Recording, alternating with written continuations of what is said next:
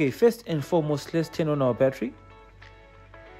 Yes, our battery switch is on, and welcome to It's Aircraft Engineered. And today we're inside a Boeing 787 Dreamliner cockpit, and we are starting the APU.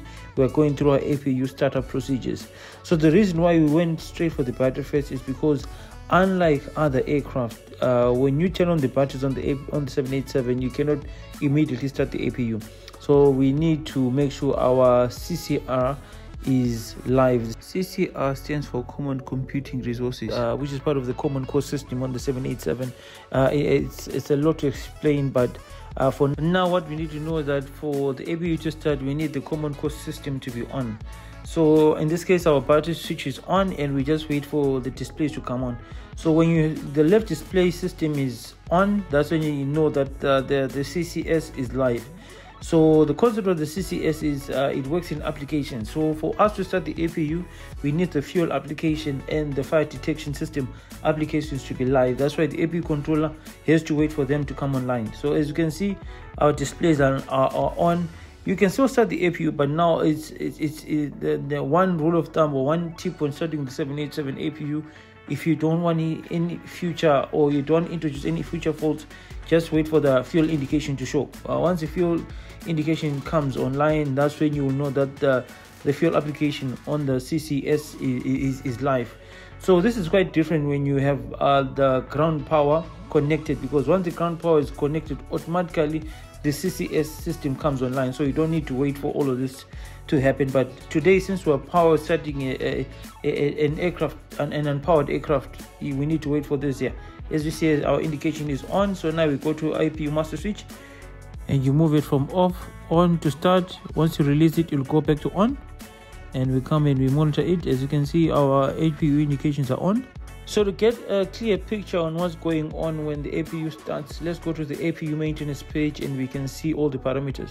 And bear in mind, right now we are on battery. All these displays are powered by the battery, and the APU is still not live. So right now you can see the APU mode is on starting.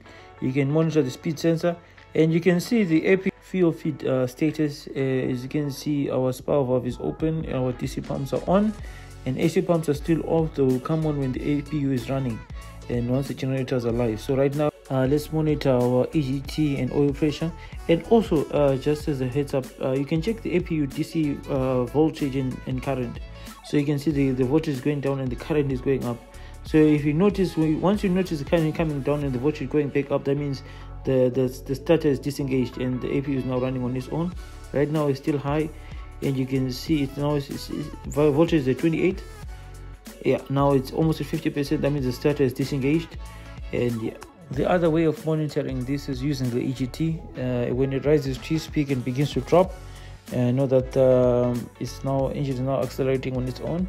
And right now we're at 76, and very soon the generators will come online, and that's approximately at 90% RPM. So now let's say 90%, yes, the generators are coming online. And take note, for the 787 we have a starter generator. So our starter, it starts the engine, and when we get to 90%, it switches over to generator mode and starts generating electricity. So right now our aircraft is live, our APU is running. And so the thing about another fact to note about the 787 is when the APU power comes online, it knocks off external power. So external power is automatically disconnected as soon as the APU generators are online. Now the part that gets most maintenance guys anxious is the status page. As you can see, you've got a lot of messages. So what happens is the system powers up, and it goes to the noise test, and it's testing each and every system. Each message will be disappearing. Like now it's yeah, we can see most of the messages are gone. Yes, they keep going, they keep going. So what happens is whatever message stays behind, that's the message, that's the fault. So you need to troubleshoot it and make sure the status page is clear. Now that still makes the 787 a beautiful aircraft. So that's just about it. Most of these messages will disappear once the ADRS system is live. Anyway, thanks for watching. Ciao.